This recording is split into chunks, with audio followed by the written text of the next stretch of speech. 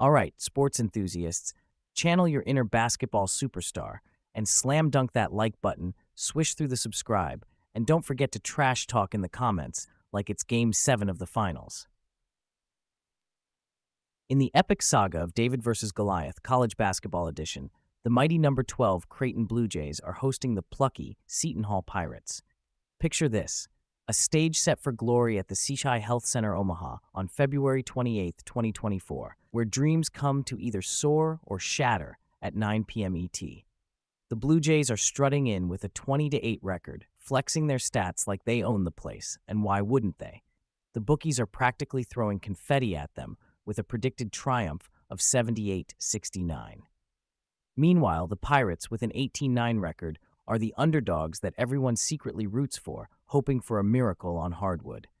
So who's bagging the W? According to the prophecy, aka the odds, the Creighton Blue Jays will soar high, leaving the Pirates to walk the plank. But hey, in the world of bounces and baskets, never say never. Prediction, Creighton for the win, because home advantage, and they score like it's going out of style. Now let the games begin, and may the odds be ever in your favor, unless you're a pirate, apparently.